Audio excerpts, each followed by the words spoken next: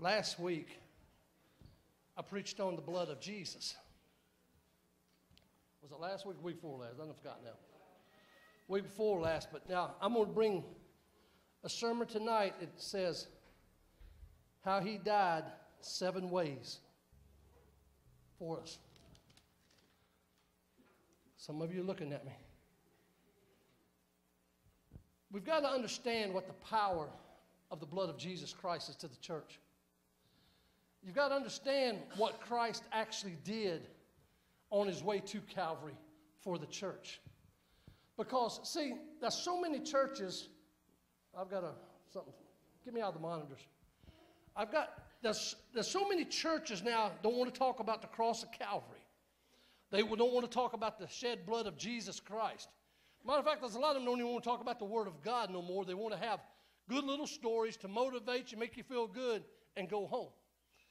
I posted something today. I hope some of you take time to read. It's right lengthy, but it talks about entertainers and leaders. We as leaders can no longer afford to walk being scared to offend somebody. Matter of fact, as leaders, we should be challenging you every time you walk through these doors to hold you accountable to a life better than what we lived yesterday. Are you listening to me? Because what happens, the church has gotten so comfortable, so safe where they're at, but what happened, them flames have been going out. We no longer have the power that we used to hear the preachers talk about. We no longer have that unction in us to go forth that we don't want to be offensive. Well, I'm going to tell you something. Just the name that we go by has offended a lot of people. Amen? And I get so tickled. They say, y'all trash. No, not really. We are totally redeemed, anointed servants of the Most High. And I said, that's what we are. And I said, but what we really are, we're the children of God.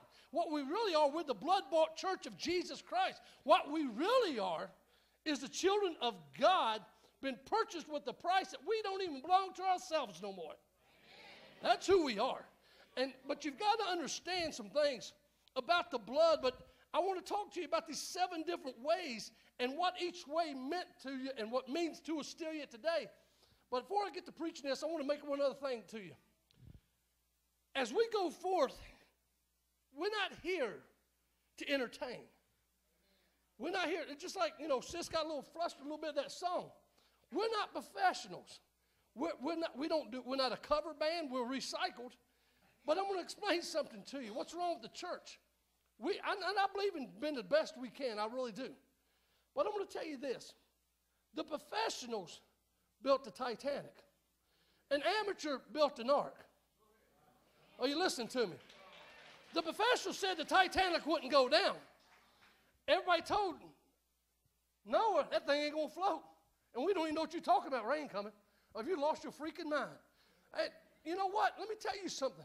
But that right now, it's getting ready to see things coming up on the earth like they've never dreamed before. Bible prophecy is coming true up before our eyes every single day. But you know what? So many Christians that call me up, they're fearful, they're afraid, they're this and that. And they said, don't it bother you? I said, well, as a U.S. Marine, it galls me the path my country's on. It really does. But as a child of God, knowing what the Bible says, and knowing that America plays no part in Bible prophecy, I hate to bust your bubble, because I know a lot of people spend way too much time putting her there. You know what? But when you get your eyes over the water and look across the pond and look at Jerusalem, amen. Israel is one thing, but Jerusalem is the key to Bible prophecy, what's getting ready to happen. And you know what God said when a nation would be born today, well, it was born today in 1948. But he said once they would come a nation, when they would come home, they would never be scattered again.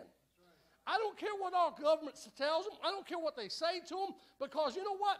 I'm going to stand with my Jewish brothers.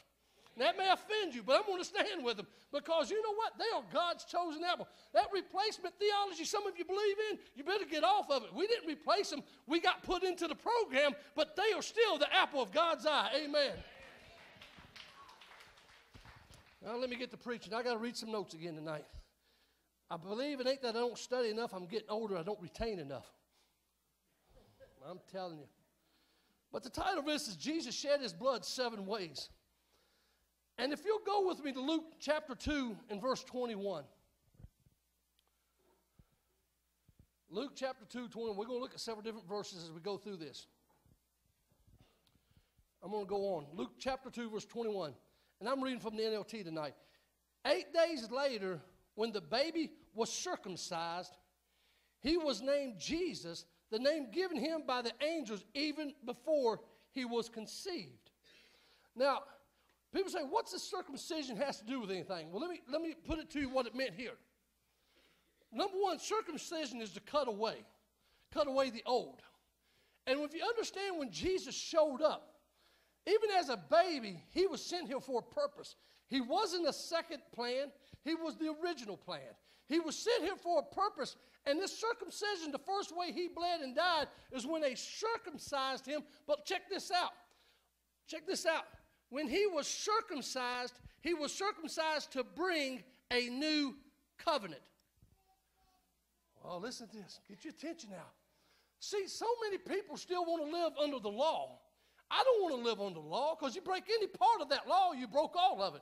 I like being under this grace and this mercy thing because you know what? I don't know about the rest of you. Y'all might be a whole lot closer than what I am, but I live within Mike Price, and I find myself in the way of God wanting to do in my life all the time. Amen? I don't have to call for the devil to mess me up. Some of you are caught up here with me because I'm going to point fingers in a minute. I mean, because we're our own worst enemies.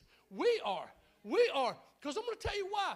We're not doing what God's called us to. It's going to hurt a little bit, but it's going to get good, so don't get mad at me. But I don't care if you do tonight. I'm pumped up, so go ahead. But anyway, the bottom line is, when you, as a child of God, begin to do what God's called you to do, you're going to be busy. You won't be on Facebook bad-mouthing this and that one. God, judgment's going to be easy for God. Facebook, boom.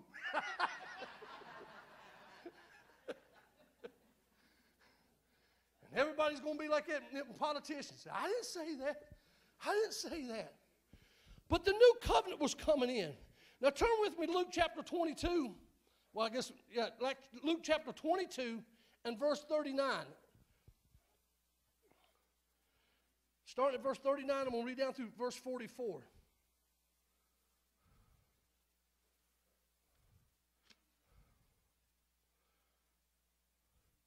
All right, here we go. Then, accompanied by his disciples, Jesus left the upstairs room and went, as usual, to the Mount of Olives. There he told them, "Pray that you will not give in to temptation." He walked away about a stone's throw and knelt down. Oh, golly. Glasses and tape and everything else. Hang on here. And prayed, "Father, if you are willing, please take this cup of suffering away from me. Yet I want your will to be done, not mine." Then an angel from heaven appeared and strengthened him, and he prayed more fervently, and was such agony of spirit that his sweat fell to the ground like great drops of blood. Can you imagine praying so hard and being under such pressure that your sweat turns into blood? All of this is leading up from the time he was born. He was sent here to be crucified. He knew that. But then when he prayed, his sweat turned to the great drops of blood. And I want you to understand this, because what this whole sermon is, let me lay it out. I meant to say this beforehand. Every 7 steps is a 7 steps of deliverance for your walk. And this one I'm getting ready to hit right now, some of you need to listen to me. Because this is brought on by mental pressure and agony. Are you listening to me? He had the weight of the world upon his shoulders. He knew for what purpose he was in that garden praying, and he knew what he was getting ready to happen to him. But he's praying for all of us at this point in time. And because of those, that he was so heavy, the mental anguish that when he died, that when we suffered that way in the garden, then here's what happened. Because of that mental pressure, he took all that so you and I can have a sound mind. The Bible teaches us a double-minded man or person is unstable in all their ways. The Bible teaches, let your yea be yeas and your nay be nay. You shouldn't be standing confused being a child of God. It should be yes, Lord, and no, Lord. It shouldn't be, well, maybe, Lord, I don't know, Lord. I'm still dabbling this, dabbling that. When you get saved, what you say, I'm confessing my sins, but the other part of what you're saying, I'm all in. Are you listening to me? God is not looking for weekend kind of lovers. He's not looking for part-time Christians. He's not looking for people just want to go because I had no place to go. He's looking for people that's in love with him, that's got a made-up mind, that is sold out to do the will of God, regardless who stands with them, regardless who turns their back on them. Because I said a few months back that God's got a hold of me. I was an evangelist for a lot of years, and being an evangelist, you know, you don't deal with people. You preach, and you can just raise hell in the church and head on down the road, and you're good to go. Amen. But being a pastor, I got to look at you every day, but I can't sell out my convictions to keep you liking me. Are you listening to me? Because we're talking about eternity here. We're talking about living right for Jesus Christ. We're talking about being a light in a dark place for the world to look and say, hey, there's something about that freak show down there. They washed in the blood of the Lamb. They walk different. They talk different. They're living different. They're acting different. They're talking a message that I like to hear about how Jesus can forgive our sins and make us whole again. Amen. Number 3, real quick. Matthew 27 and verse 28. Matthew 27. I guess I need to turn that, don't I? Lord of mercy. That's all right. Here we go.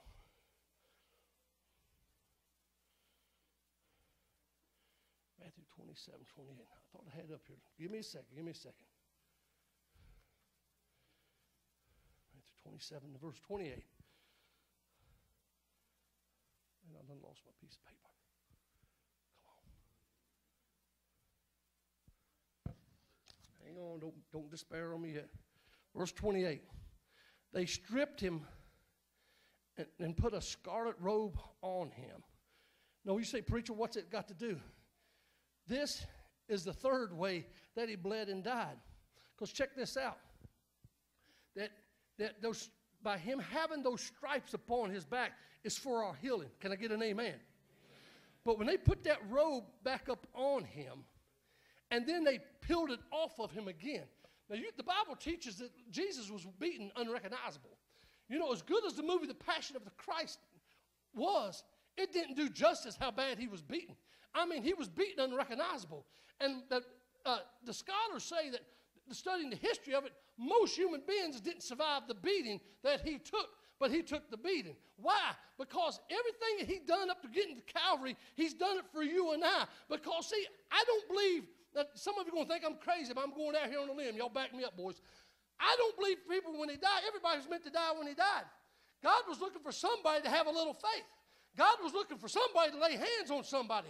God was looking for someone to speak life into them flesh, into that bones, because he said that you lay hands on the sick and they shall recover. He said that we pray, whatsoever we ask in his name, that he will do it. I know most of you can do the name and claim it thing for a big automobile. That ain't what he was talking about. But he's talking ministerially here, that whatever you ask for, God will do it. Because everything is led up to this end-time generation that they're going to know us by our faith. They're going to know us by our fruits. They're going to know us by our works. Amen. They should see us. Go ahead, give God some praise. Don't pat him a cake. I got to get through this so I can preach because I can't stand being stopped like this. But listen to this, that we might be healed, because I think many times I've seen a lot of miracles. We was in revival many years ago, and a grandma come up to me, and we was in, don't get mad, I'm not picking on no denomination, I just use it where I'm at the time. I was in a Pentecostal church, and we was praying for the sick and stuff, praying for people got saved, and God was moving, and this grandma come up with a picture of her grandbaby. She said, Brother Mike, will you pray over my grandbaby? It's underweight, its little eyes won't open, and it's got a hole in its heart. Would you pray for this? And the strangest thing happened. I felt impressed to say no. I said, no, not right now. She sat on the front pew and began to cry. Well, the devil got in my ear. Boy, you missed it now, big time evangelist.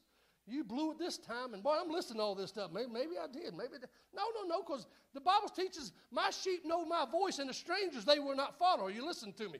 You know the voice of God. So so we'll begin to pray for people and minister to people. And the guy on the back, the church wasn't really big, but the guy on the back, you could smell his whiskey from the back, and I gave him an altar call. He come up and got saved.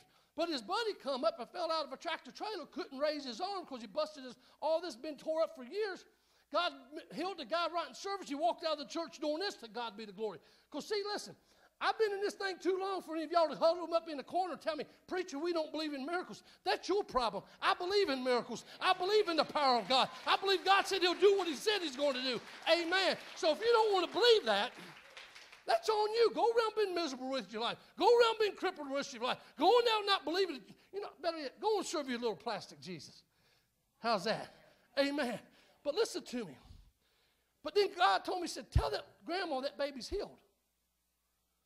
God? I was with the Boyd family that night, and they was playing, and I walked by Sister Ann Boyd up on the mountain. And I said, y'all pray for me what I'm about to say. I fooled around there. I just said, tell her that baby's healed. I prayed for somebody else. And I can't tell you how you hear the voice of God. It ain't like I'm talking to you, but you know it's God. I can't explain it no better than that. But God said, either tell her to sit down or shut up. And I said, Grandma. And the band got quiet because she knew what I was about to say. I said, God told me to tell you that baby's perfectly whole. Now listen, I'm in a Pentecostal church. It don't take a whole lot to get them to shout. But they had no proof of what I said, and they were just shouting up a storm in that place. I mean, they was. God bless them. And anyway, so that we tore the band out and had to set my stage back up from my band to Sunday morning. And I go to Sunday school, and even though I believe it's outlived its season, that's just me. I like children's worship services, but that's another story. But anyways, I go to Sunday school because that's what they have. I don't want to look like a big shot. Well, I'm here now. Now you can have church. I hate evangelists doing that. So I went to Sunday school. I was wore out because I didn't get back to Christiansburg like 2:30 that morning. Had to leave 6 to get back over where I was going. When all of a sudden, Sunday school started and a nurse walks in. I knew exactly what she was going to say because I knew what God had told him. She got up and she said, can I interrupt? She said, last night around 10:30, and it was around 10:30 that night, she said, the doctor come to the hospital and began to fool with this little baby. And she said, out of the blue, the little baby's eyes opened up. He began to check out of the blue. That baby had enough weight on it. And then he couldn't find a hole in the heart. And she said, I've worked at the hospital for years. I've never seen him send a baby home in the middle of the night. But he discharged that baby last night. I didn't get to preach. I was in a Pentecostal church. He shouted the house down. I mean, amen. I do love their enthusiasm. Amen. I wish I could get some of you bikers to get a little bit more worshipy in here. Amen. Amen. Let me go into the number 4, the fourth one here. Go with me to Matthew 27, verse 29. Matthew 27, 29. Same chapter we just in, brother. 29. All right. They wove a thorn branch into a crown and put it on his head. And they placed a reed stick in his right hand as a scepter. Then they knelt before him and mocked and taunted him, Hail, King of the Jews. Now, when they placed that thing on his head, it wasn't a very gentle placing. I mean, them thorns, they pushed down and he was bleeding and we went to the skin, to the little skull and they was trying to push it in. But I want to think about this. I told you, every step of this is for you and I. When they put that on there, guess what reason they did that? Yeah, they may have been mocking him, but Christ knew it was going to happen, and some of you need to get a hold of this right now, because he took that crown upon his head so you and I might have a sound mind. Are you listening to me? Because I'm going to say something here that's going to make some of you freak out. Y'all got my back, guys, over here. You got your guns ready? Y'all shoot somebody? Come up there, okay. Bad joke, don't. Let me tell you something. I believe with everything that's within me. There's a lot of people going around saying they're crazy. They need delivered. Are you listening to me? There's a lot of people need to be delivered, what they've been tickling in and playing in, and it's got their minds warped. Are you listening to me? Some of you aren't scared to say something here. It might be in some of your own backyards. But I'm going to tell you right now, if you can't play with the devil today and come worship him to God tonight. You can't play in his playground and let some of that run in your veins and then think you're going to come up here and lift the name of Jesus. You're going to be miserable with most people. You're going to be up and down, and everybody's going to know something's wrong with you. Are you listening to me? Jesus Christ, when he took that crown upon his head, he did it so you and I would have a sound mind. But listen also, but I'm going to take the other part of it. When they placed that crown of thorns upon his head, it was prophesied in Matthew 20, verse 17, so we can wear a crown of glory.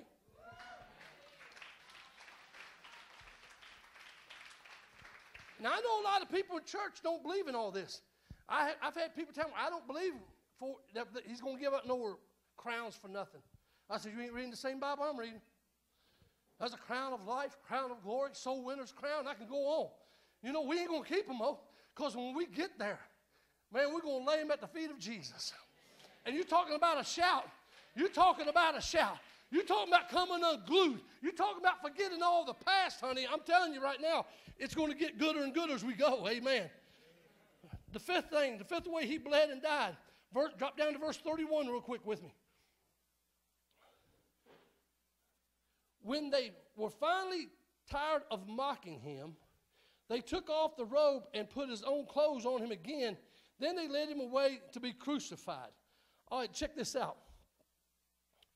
When they pulled the robe off his back, there again, it opened him up to bleed. But the reason they ripped that robe off, so that you and I can wear a robe of righteousness. If you get a hold of this sermon, honey, I'm telling you, it's going to change your life. We are not walking around, and I'm going to be a little offensive with my language, so hang on. We're not walking around like a bunch of bastard children. You better know who your daddy is. You better know who God is. Because God said, I'm coming back for a church without spot or wrinkle. Now, how do you get rid of them wrinkles? You get rid of your robe and take on his robe. He's handing them out, honey. When you confess with your mouth and believe in your heart, he's faithful and just to forgive you of your sins. Hey, it's his Bible, guys. Come on now. Let me hurry up now. The sixth one, go with me to Mark chapter 15 and verse 24. Mark 15 and 24. Then the soldiers nailed him to the cross. They divided his clothes and threw dice to decide who would get each piece. Now, why did they do this? Listen to this. When they put nails in his hands and his feet, check this out, so we can watch what we handle and where we are walking. Now, let me explain this a little bit. It's all, you know, as a Christian, we live in an earthen vessel. This is a dust dummy we walk around in. I know that offends some of you who've got education, but you're still walking around in a dust dummy. Amen? And I'm going to tell you something, though. But when the time we get saved, by them crucifying him the way they did him, where they nailed through his hands and his feet, in other words, because he is holy, he tells us to be holy. In other words, he has a reminder in his hands what he went through, that we have a reminder in his hands on what we handle, how we handle it. Because, see, we as Christians, he says, don't tempt the Lord your God. You can't go out playing like devil and then get God to rescue you all the time. I see it all the time. Well, caught preachers, pray for me. I got caught doing this. You did the crime, do the time, Bubba. Amen. Don't ask me to bail you out and pray for you like that. I pray for you to get saved. Amen. But it also the hands where we walk and how we walk. How are we supposed to be walking as Christians? Now, don't get mad at me. I'm going to say this and I'm going to bust. I'm tired of seeing Christians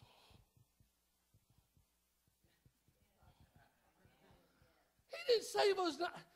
Why have we been cowards? What are you scared of? I mean, you guys, when you was all sinners, you talked to me about how bad you was. What you scared now for? I mean, if they kill me, man, I'm going to be in heaven. I'm going to have a blast. Y'all can divvy up over the harder you want to. I'm going to be walking on the streets of gold and having the time of my life waiting on you to get there. So what are you afraid of? The Bible says, greater is he that's within you than he that's within the world. And the Bible says if we resist the devil, he'll have to flee from you. What are we afraid of? Well, the government says I can't say Jesus. My kids know. You shout Jesus, and if they get on you, I'll come up there and play Pentecostal. Gosh, the sheriff's here. I'm going to get in trouble. I'll lay hands on them, what I'm saying. Let me tell you something. They ain't going to tell me I can't worship God. They ain't going to tell me I can't pray. There's not a power on this earth that can tell me I can't call upon the name of Jesus. Because why? I'm not sold out to our politicians. I'm sold out to Jesus Christ. I gave him my heart when I got saved, and I'm not going to back down. Amen. We need to get to the point as children of God. I'm going to walk his holiness. I'm going to walk in his presence. I'm not going to be ashamed of the gospel of Jesus Christ. I'm not going to be ashamed to say the Holy Ghost is inside me. Oh, don't go there again, Mike. We like to call it the Spirit. You better find out what spirit you got in you. There's some of you I'm about to call out in here. I'm getting tired of it. You can't serve two masters. You're going to serve one or hate the other, or vice versa. If you people tell me some of y'all's testimonies, I don't know what you keep looking back for. I'm serious, guys. I got saved, Snake. I don't want to go back to that mess. Me and him's talked about it many times in that shop. Man, there's nothing to go back to. What was so good about it? What was so great about it? I stayed drunk, busted, and broke all the time. I mean, not knowing nothing. When I got saved, for the first time in my life, I felt good about me. And for the first time in my life, I had direction in my life. For the first time in my life, I had peace in my life. For the first time in my life, I wasn't afraid to die. For the first time in my life, I knew how to love people. For the first time in my life, I knew how to forgive people. For the first time in my life, I knew I was destined to go somewhere with Jesus Christ.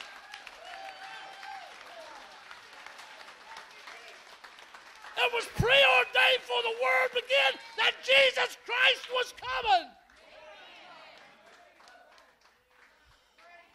They knew it. Jesus. There's no other name more powerful than the name of Jesus. So how should we walk?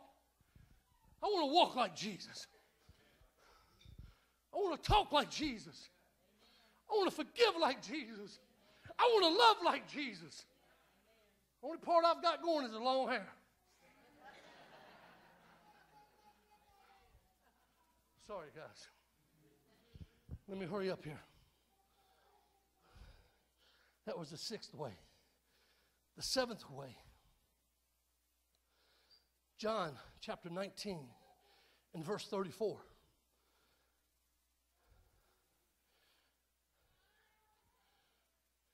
That's pretty good preaching for a not so slim biker, ain't it? Amen. John chapter 19, verse 34. And one of the soldiers, however, pierced his side with a spear, and immediately blood and water flowed out. Y'all might as well get ready to shout on here. When they pierced his side, you may not understand this, but I'm going to preach it for a little bit. This opened a cliff in the rock. It opened a cliff in the rock. See, the blood is for our atonement. The water is for our purification. And I'm going to preach here in just a second here. But the blood both flowed. And let me tell you something. Listen to this. They both flowed from him. So let the silence of the Christians that's so fearful begin to understand that we are justified and sanctified through the blood and the water of Jesus Christ. So you listen to me. In other words,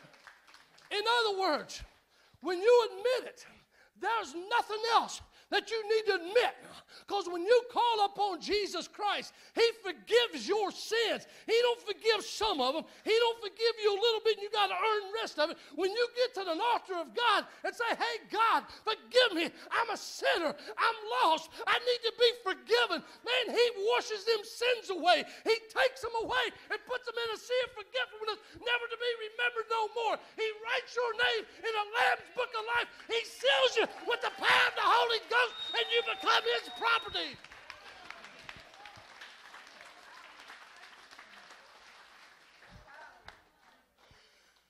Let me tell you something. See, the devil's falsely accusing us. You got, pardon me a little bit. I got to preach here just for a moment. We got food over there. It's funky looking, but we're going to eat it. We got meatloaf looks like a hand. Meatloaf looks like a skull and everything else. That's all right. This fat boy's going to eat if y'all don't want it. Well, let me tell you something. See, God don't remember who I was. He don't know. He ain't got a clue who I was. I mean, right now, see, the devil's not in hell like some people think. He's up in heaven. He's in the throne room falsely accusing you and I.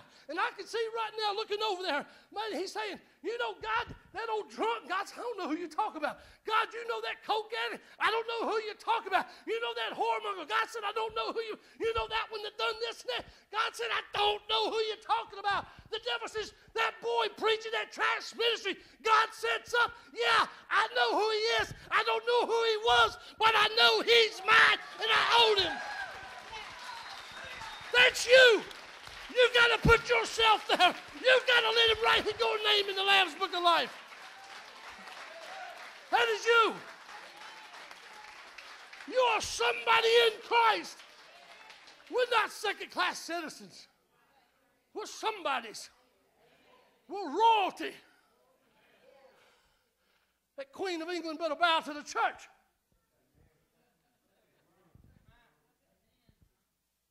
I do like them fuzzy hats them guys wear. Oh. That'd be radical going down the road.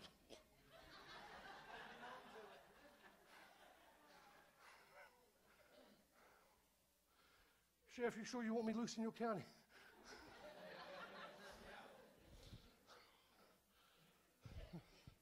Let me try to close with this. See, T.R.A.S.H Ministry, God's bringing us somewhere. We offer Jesus 101 now. We're into the meat of the Word. And when you begin to eat the meat of the Word, you get spiritual muscles. You get spiritual cockiness. You begin to get some strut in your walk. You begin to get some power in your walk. You begin to get a look that the devil's afraid to look at you. When you walk in the midst of the enemy, he's afraid. Let me tell you something about my Marine Corps past. I love one of the stories they used to say. They was fighting the Japanese, and this unit got all cut off. There was no way getting the supplies in. The boys couldn't get out. My old boy looked at it all of his Marines. He said, boys, we got them where we want them. These young Marines looked at him. Are you nuts? We're cut off. We can't get no supplies. My boy said to him, he said, we got them exactly where we want them. Any direction we shoot, we can kill them. What's it got to do with being a child of God? Everything. It may seem like you're cut off from the flow sometimes. It may seem like you're cut off from the anointing at times. It may seem you're cut off from the word at times. It may feel like you're cut off from the church. But I'm telling you, when the devil gets you in that position, stand up, shake yourself, proclaim you the child of God, who you are, and fire away in the name of Jesus Christ.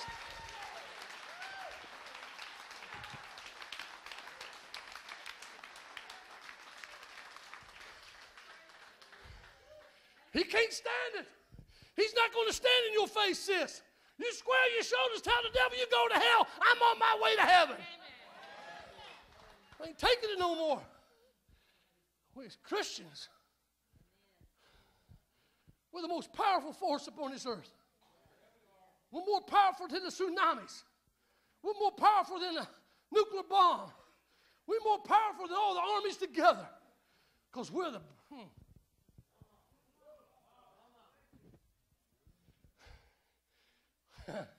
Let me tell you something. We're the bride of Christ. Now, boys, you listen to me there. Before you guys got married, let me go back here to this a bunch too. I had something to do with this wedding back here. You still ain't mad at me, are you? Love you. I love you too, brother. But see, before the wedding, I mean, before the wedding, he'd have kicked someone's, I can say behind this is my rear end, he'd kick somebody's rear end if they'd messed with you. After the wedding, he'll definitely kick someone's rear end. You getting my picture? That's too blunt, preacher. Well, get over yourselves. I'm tired of being religiously correct. Just get down where the rubber meets the road and be real. When you become a Christian, you're the bride of Christ. He ain't going to let us get kicked around. He ain't going to let us get stomped on. He ain't going to let the enemy slap us silly. What the devil does to you is what you allow the devil to do to you.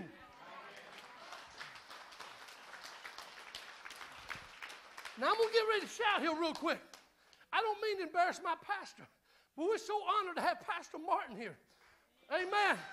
Him and his folks, his family, his church. Make him feel welcome. Don't pat him no cake.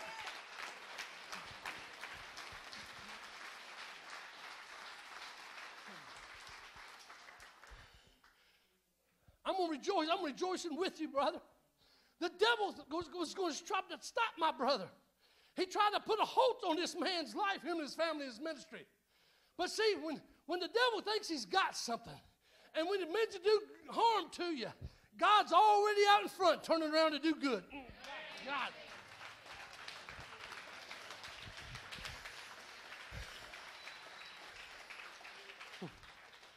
Man, Bobby and Pam left out of here. Bobby stood right back there underneath them pictures. Well, he's bigger than pictures. And he's back there agging me on that Friday night. Come on, preach it, Mike. Don't give up. Man, I can't preach no harder than this. And they went home to be with Jesus.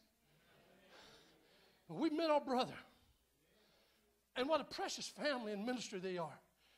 I loved him as soon as I seen him.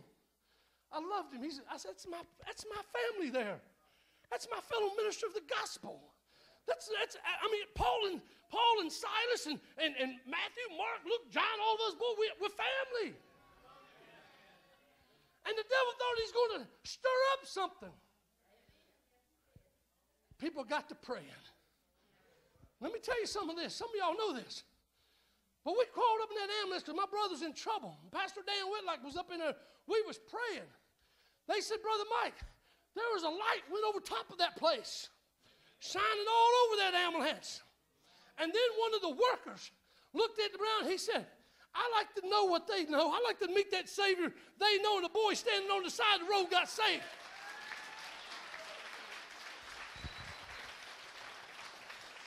As Paul Harvey says, rest of the story. My brother went to court this week. The judge and the state trooper ain't never seen nothing what's been going on. Because the judge seen forgiveness. The world in this community is seeing the genuine love of Jesus Christ in the blood-bought children of God Almighty.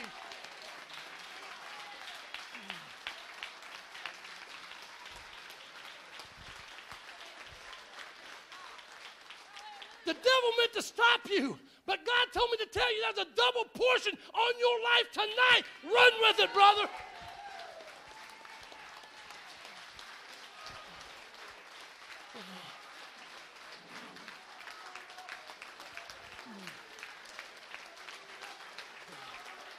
Come on, give God some praise in this house.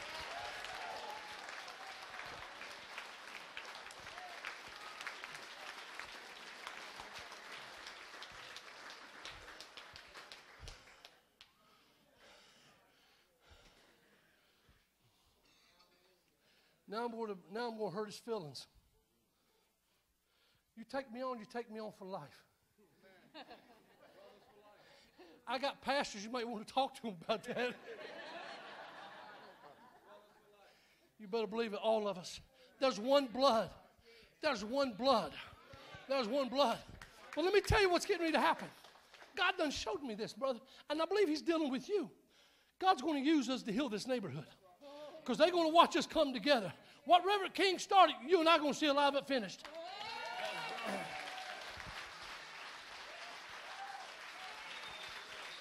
Honey, if the church don't come together, we're done. If the church don't come together, there's not a white church, a black church, an Indian church, an Oriental church, or a Mexican church. That's the church.